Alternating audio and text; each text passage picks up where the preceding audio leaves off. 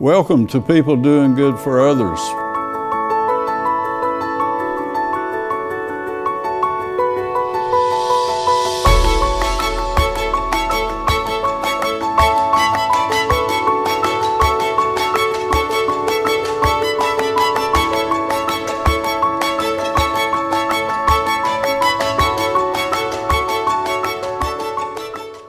Good morning. This is People Doing Good for Others, and I'm Gary York, and I thank you for being with us today. I want to thank Wilkes Communications, RiverStreet Productions, and the 100.9 WIFM for this opportunity. People Doing Good for Others will praise and honor and celebrate and hold in the light those who are truly making significant differences. And again, I am so grateful for this opportunity. Our featured guest today is Jody Call. He's a 16-year veteran here at Wilkes Communications. He's the Chief Technical Officer. He leads the operations of the company. Tremendous community advocate, a good family man. He's a graduate of Wilkes Central High School, Wilkes Community College, Gardner-Webb University, with a master's from ASU. So please be ever mindful of the opportunities that you'll enjoy today by getting to know Jody Call. Good morning to you. Good morning. Thank you very much. And let's go back to growing up here and some NASCAR roots, if you will. Yeah, so I grew up on Speedway Road, just about 1,000 feet from North Wilkesboro Speedway. And my earliest memories of being around there, about 4 or 5 years old, sitting on the back stretch of my mom and dad's Chevy Impala, I think it was like a 67 light blue Impala, and watching the race. And people would always ask me, is it really loud being near the racetrack? And I said, well, I really don't know, because I was always there during the races. I would tag along behind my dad, my uncle, my grandfather were all employees at the Speedway, doing maintenance, construction, masonry work, general upkeep of the track in between the racing seasons. As you know, we had a race in the spring and a race in the fall, so we usually had 6 months of work to do. And so I worked there, held on to my dad's coattails, and learned a lot. And if you've ever worked for family, you know how hard it is to work for family. It's the toughest job ever, and you almost feel like nothing you can do is right, but I learned so much from working with my dad there. And under the leadership of Enoch Staley. Who's he? Enoch Staley was the president and owner, or half owner, of North Wilkesboro Speedway. And he was the one who worked with Bill France Sr. with NASCAR to get NASCAR started. And actually North Wilkesboro Speedway opened in 1946, and it was the oldest speedway on the circuit. Unfortunately, it closed in 1996, but I have a lot of great memories from that place, and I still dream about the place a lot. I hold it very near and dear to my heart. And working there, I began working in the summers, full-time in the summers, when I was 13, turning 14, doing construction, being a grunt, janitor work, and learned a lot in how to do carpentry, and I still use that today. And my dad and I still do a lot of carpentry work together at the house, doing projects. And so he was your role model? Yeah, my dad is a role model, tremendous role model. He can do anything. It's anything with his hands. He can build anything from sheds to houses just by what he sees in his mind, instead of having to have a blueprint. Part of my education in engineering is to have a blueprint, and so I'm usually drawing the blueprint after my dad's already started construction, and he says, I don't need to see the drawings, I know how I'm going to do this. So, and still, I'm that little kid in the way I can't know exactly all the tricks and secrets my dad knows about how to do something. So although now I'm 45 years old almost. And his name is Ray? Yeah, Ray Call, Donald Ray Call. And your mother? Eunice Call, Carrie Eunice Call. She was an Anderson, yes. So growing up, they also encouraged you to go to school. Yeah, my mom did, and my dad both. As soon as I finished high school, I didn't know what I really wanted to do. I thought either I want to be a teacher or be an engineer. And so I went to Wilkes Community College, and very grateful for the program here. If it hadn't been for Wilkes Community College, I would not be in the job I'm in now, Sure. because I would not have been able to afford an opportunity for further education. And so I went here. I went for 1 year to do transfer because I wanted to be a teacher. And then after 1 year and still doing construction work at the Speedway as a full-time job as well, not just during the summer, I decided I need to do something to be able to get out into the workforce. And so I did a 2-year degree in electrical engineering technology. And I finished that and left my job at the Speedway in 1995 and was eventually hired with Wilkes County Schools in early 1996. And Chuck Parker was the... Who's Chuck Parker? He was the Media and Technology Director for Wilkes County Schools. He was a lifelong educator. He saw something in me I didn't see in myself, and he hired me. And he was a great leader as well, just as Enoch Staley was. And so I've been blessed in my working past to have great leadership to look up to and to learn from. And also to this day I still look at situations and I think, how would Mr. Staley or how would Chuck Parker or Julie Triplett, for whom I also worked at the school system after Chuck Parker's retirement, I think, how would they have handled this situation? Because I admire how their methods of leadership have impacted me. And also the same with Eric Kramer here at this company. Eric's a driving force with this company, and he pushes us to our limits. Go back to NASCAR for a minute. Do you remember a driver that maybe patted you on the back or? Yes, Richard Petty was always just so down to earth. He was like a family member because leading up to the race weekend, the drivers and the car haulers would come in on Thursday night. And Richard Petty and Kyle Petty's was 2 trucks. Specifically Kyle Petty's hauler, the number 42 car, he would come up to the back gate and he would be the first one to park at the track crossover, waiting to get in. And the Staley's rules were they did not let any tractor trailers in, car haulers in, until the next morning at 6 a.m. on Friday for setting up for practice and qualification.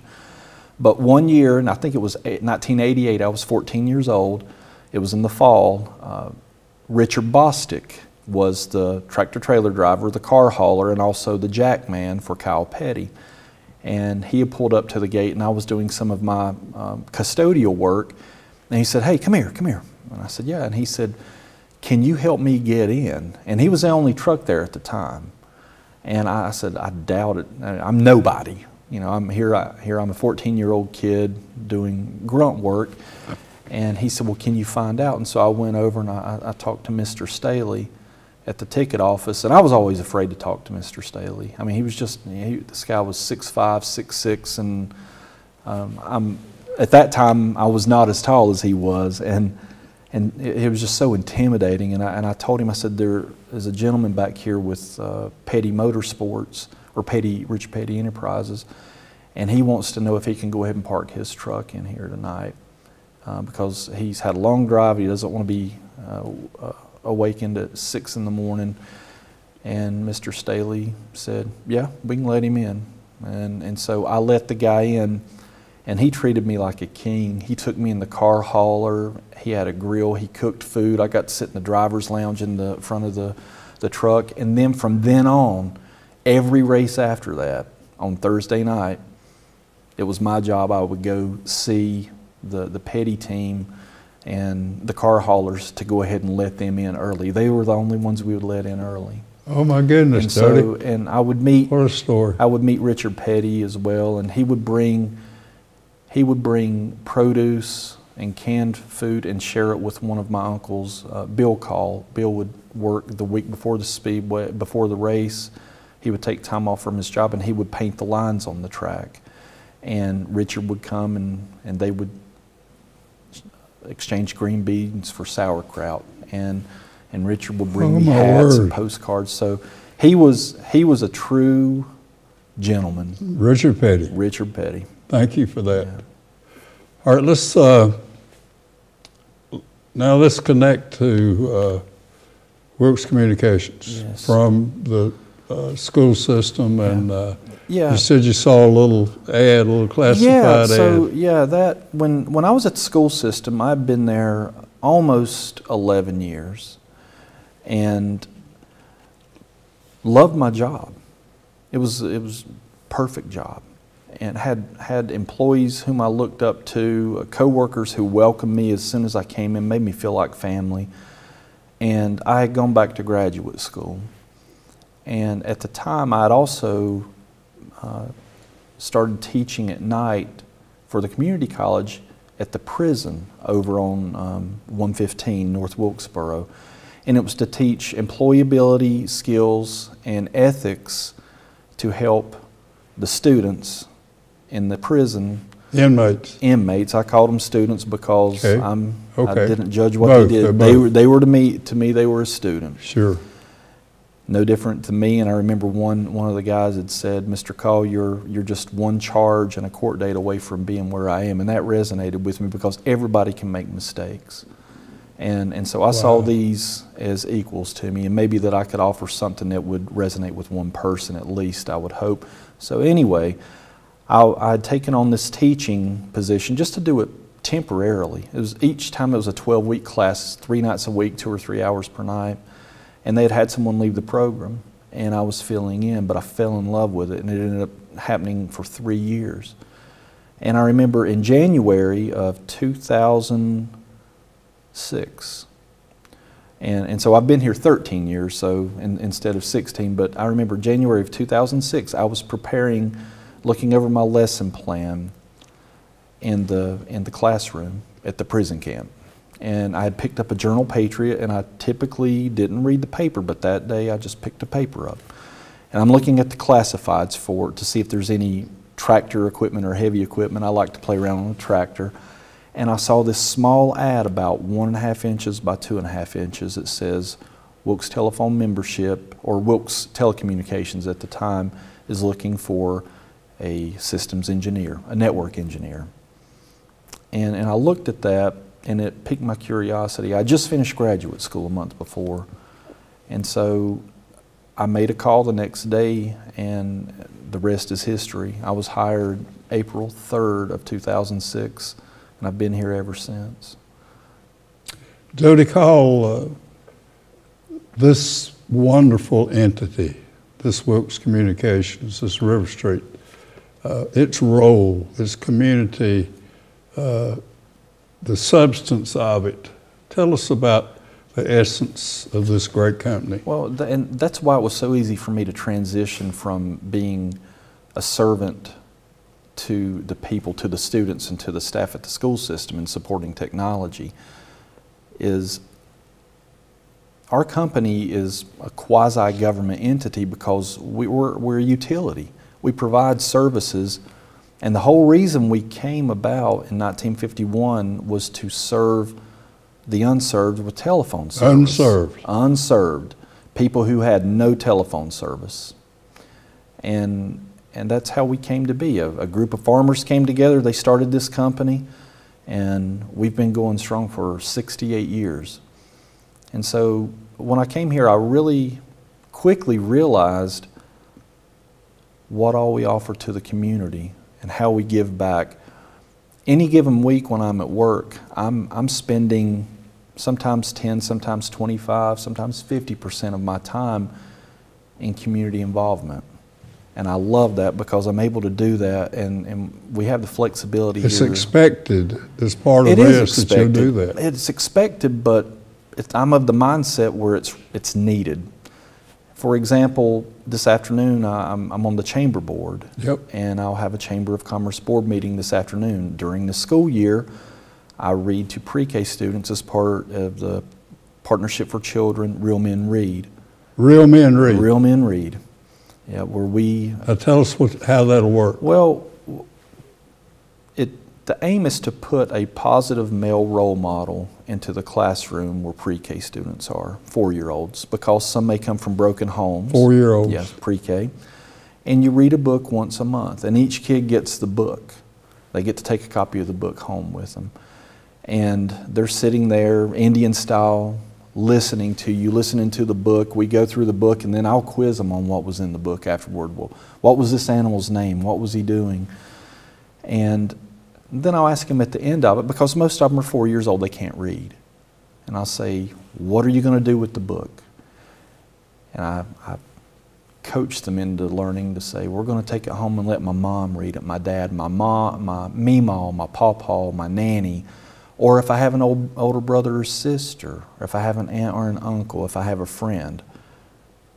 And then I said, you also don't have to read to be able to tell the story. You can look at the pictures. If you have a younger brother or sister, you can read this to them as well. You can make up your own story based on the pictures. And hopefully, this has been my whole feeling about working with the prison population, working with the students in any of the schools, working as a member of the Freemasons. If you can make a difference in one person's life, you make a difference in the whole world over. Widows and orphans. Widows and orphans, exactly. Yeah. I want to turn the page back for a minute and think of that that driver was Bostic. Yeah. Richard Bostic. You helped him, then he helped you. Yes. And that's so much about what life's really about. Well, it is, and the whole thing about character is, I guess, the sign of being a man, one of the signs of being a good person, not a man, but a good person is giving something to someone when there is nothing at all you're expecting to have in return. Right.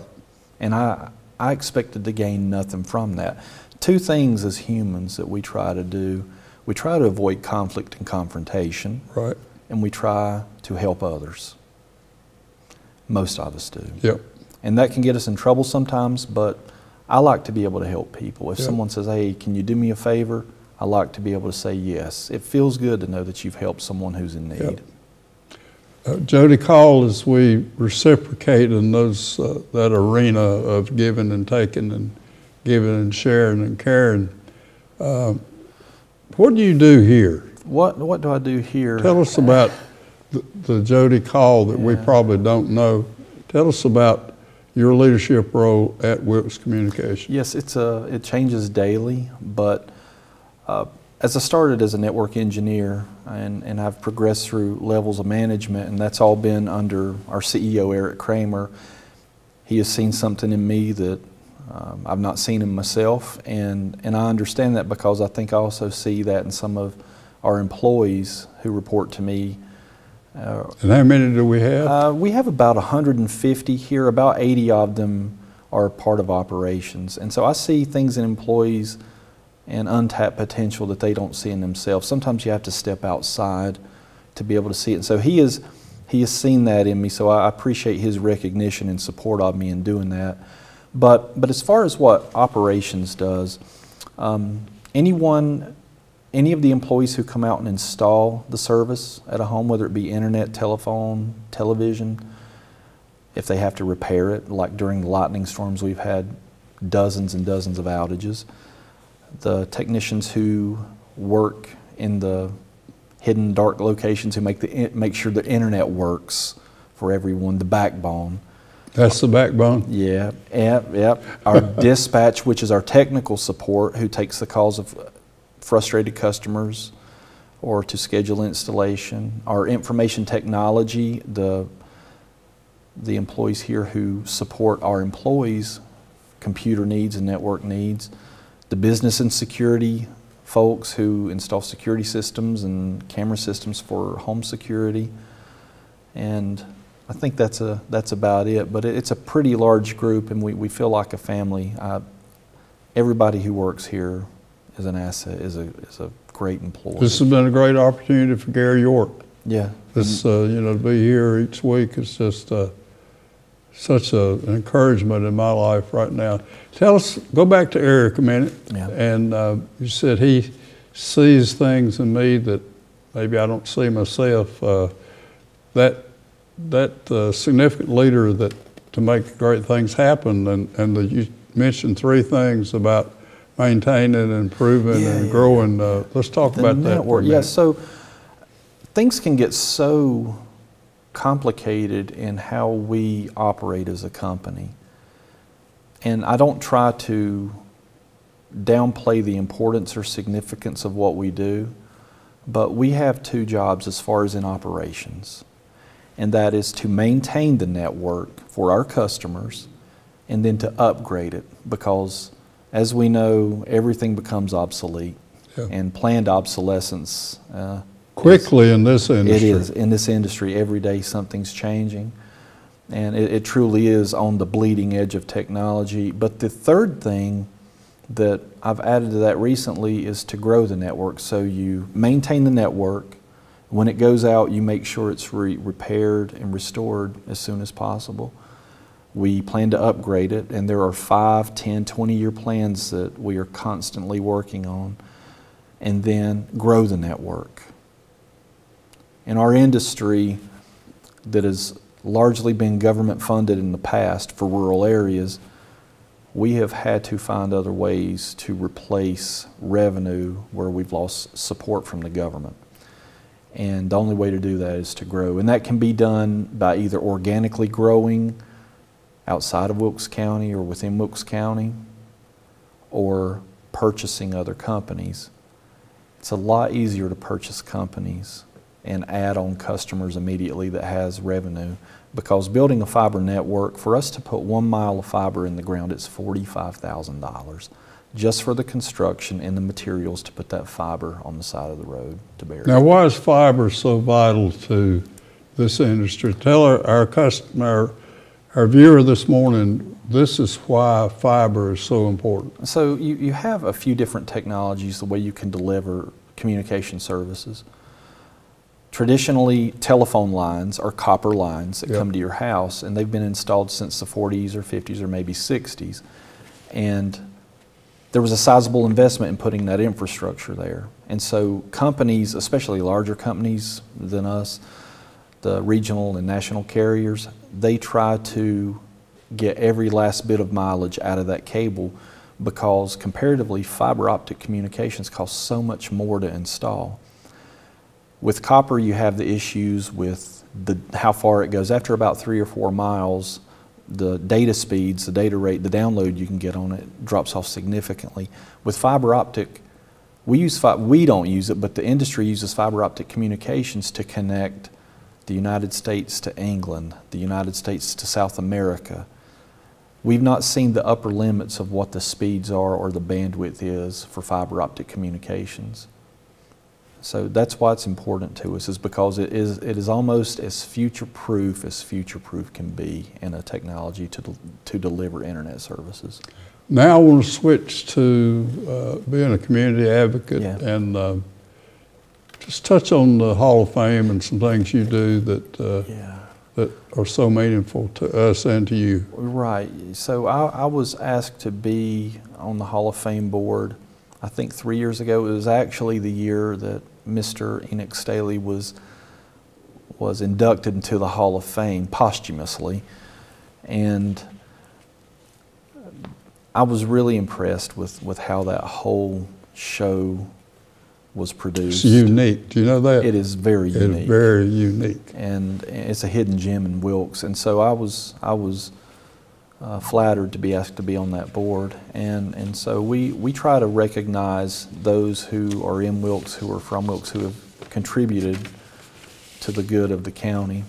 And there's a long list, and it's a very tough decision. We try to choose 8 to 10 people per year to be inducted. And after someone has been submitted for consideration of a nomination, their name stays in the hat. It's not a recurring process that they have to redo it. Right. So every year we have to go, in January, we start going around the table to determine who is worthy and well qualified to be able to do that for that year. So that's a vital part of preserving Wilkes County's history. I'm also on the Chamber of Commerce board. Next year I'll be the chairman of the Chamber of Commerce, and I'm also the vice president of youth leadership. Tell us about that. For the chamber. Yep. we have a program called UTA and T3LC, which is United Teens in Action, and also T3LC. Dennis Huggins. Dennis Huggins, and now Morgan Mathis takes care of that. Right. And so it's a youth philanthropy group for 4 high school students per high school and 2 for the early college. Their junior year, they are recommended for this, for their outstanding philanthropy and contributions in their attitude and personality. And they do this on their own time. They miss school, and it's unexcused absences. They have to make up this time. And we meet once per month with their UTA, they are juniors in school. And they will come up with a community service project. We've done service projects of helping elementary school students be able to dress up and wear silly outfits and hopefully help with their self-esteem. And we've also read books to students. We've had the Leonard Herring family played a key role in Leonard Herring that family program. is the major contributor to that each year. And we're lucky for that family to continue that contribution, and well, for everything they've done up to this point. Even if they were to stop now, what they've done is monumental. And we contribute also from Wilkes Communications for the administrative cost that it costs to have the consultant who comes in, so we match that. And then T3LC is the senior year.